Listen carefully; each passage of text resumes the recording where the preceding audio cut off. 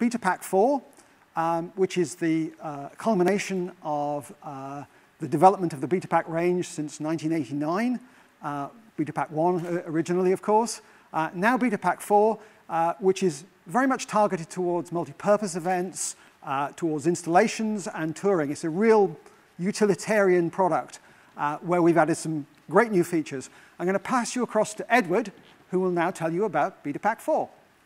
Thanks very much, David. You join me here in the stage left wing of the theatre. We're going to take a look at Betapack 4, kind of in use in one of many possible applications. We've got it here at the base of our boom. We've got a mixture of different fixtures. We've got some LED, some dimming. Okay, and so what we can do is we can just simply plug into whatever socket we need, depending on the load. So I can have my mover and my LED fixture here going into my top row of sockets, which are my hard power, and then I've got my, my dimmed fixture there coming into the bottom row of sockets on my dim channels. Nice thing about this variant is, of course, we've got the split sockets. So I know that I've got my 16 amp sockets here, my C-form sockets are for my hard power, and I've got my UK 15 amps here for my dimming. Also worth mentioning, we have all PowerCON TRUE1s and also all 16 amp C-form variants available as well.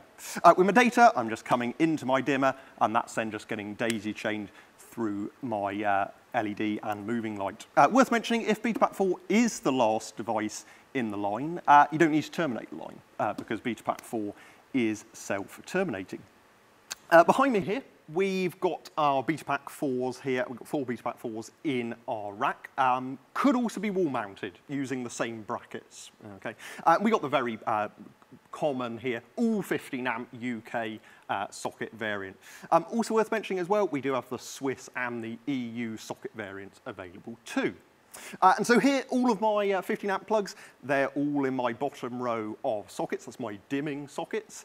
But if for a particular show I realise, right, well, I've got a moving head fixture in circuit 4 on my first dimmer today, before powering up my system, I can literally come in and just pull out that one from my dimmed socket and instead plug it into my top row of hard power.